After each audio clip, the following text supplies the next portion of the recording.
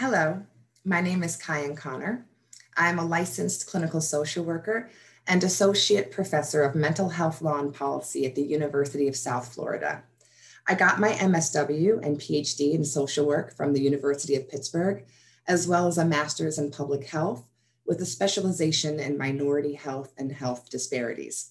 Currently, I am the Vice President of the National Alliance on Mental Illness for the state of Florida, and my work focuses on understanding behavioral health disparities facing racial and ethnic minority populations, and to develop, modify, and assess empirically supported interventions which can mitigate those disparities. I am a proud member of Alpha Kappa Alpha Sorority Incorporated. Alpha Kappa Alpha is the first historically African-American Greek lettered sorority founded on January 15th, 1908 at Howard University. Alpha Kappa Alpha is one of the nation's largest Greek letter organizations, serving through a membership of more than 300,000 women in over 1,000 chapters in the United States and around the world. The motto of AKA is by culture and by merit, and the focus is on service and giving back to the community. Of course, when people think about sororities, they think about parties and stepping, and that's part of it, but it's a small part. Since the organization's establishment, Alpha Kappa Alpha has helped to improve social and economic conditions through its vast array of community service programs. We work with communities through service initiatives and progressive programs related to education, family health, behavioral health, and business. Having the support and sisterhood of Alpha Kappa Alpha while I completed my degrees at the University of Pittsburgh, a predominantly white institution, was incredibly valuable. And as a professional in the field, I am part of a sisterhood of college-educated, service-minded, social justice advocates that I can call upon at any time, no matter where I am in the world. And that is a very powerful feeling. Forming this sorority broke barriers for African-American women in areas where they had little power or authority due to lack of opportunities for racial and ethnic minorities and women.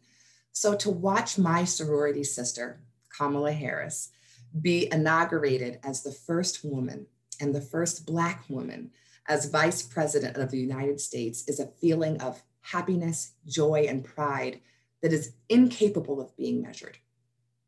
Another thing I'm feeling right now is optimism and hope, something I've not felt in a number of years and something that could not have come at a more critical time, a time when the United States is grappling with its history of systematic racism, protests against police brutality, a racial and political divide that seems to grow daily, all playing out for us to see. This is a critical time in our history, and to see Kamala Harris take her oath as our next VP gives me hope. Hope that we can begin to repair the legacies of historical trauma and current race-based traumas. Hope that we can begin to work on repairing the racial and political divide in this country. My mental health has improved over the past week in many respects due to this renewed sense of optimism and hope. And I'm sure many of us can relate to that feeling, but especially to young Black and brown girls out there who can look at Kamala Harris and once again believe that they matter. They are magic, and they can be anything they want to be. But the fight is not over.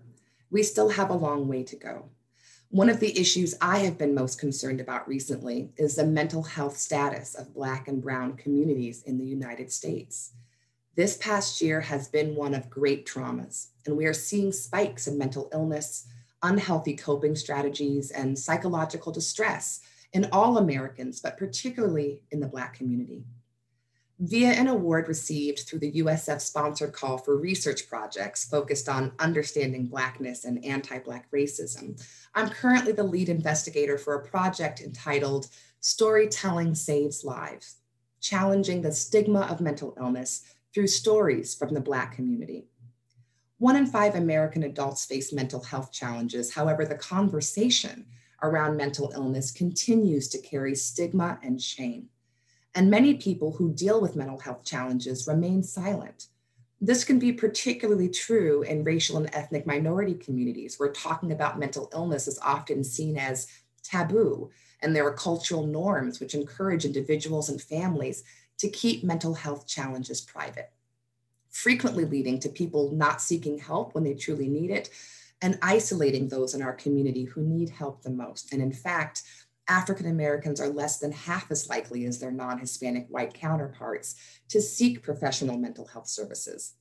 In the Black community, there is a strong need to address this issue, especially now, in a time when race-based trauma experienced personally or vicariously is impacting the mental health of our community. Right now, critical conversations regarding the mental health and wellness of African Americans are being brought to the surface, providing an opportunity to change the narrative about mental health. It is in this effort to take advantage of a really unique time in our history that we're partnering with This Is My Brave Incorporated to deliver and evaluate a special series titled This Is My Brave, Stories from the Black Community. And this virtual series will shine a light on and amplify the voices of Black Americans living with mental illness and/or addictive disorders who bravely share their experiences with illness and treatment, as well as messages of hope and recovery, with the goal of reducing stigma and encouraging critical conversations about Black mental health.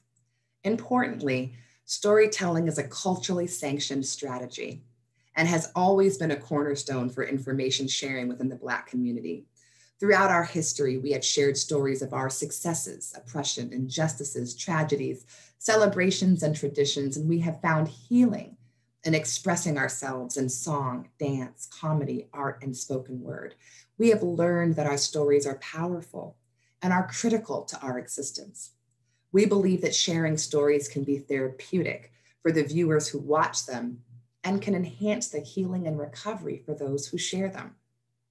Ultimately, it is our hope that members of the Black community will watch this series, which can be viewed online at thisismybrave.org, and that they will see themselves in the stories shared on the screen, and that through that connection and contact with someone who looks like them from their community, bravely sharing their experiences with a mental illness or addictive disorder, that viewers will experience a change in their own perception of mental illness, their attitudes about seeking treatment, and will feel encouraged to talk about their own experiences and share their stories. We believe this kind of movement can truly change the narrative around help seeking in the Black community, proximally leading to reduced shame and stigma associated with mental illness, and improvement in attitudes towards seeking treatment, and ultimately saving lives. Thank you so much.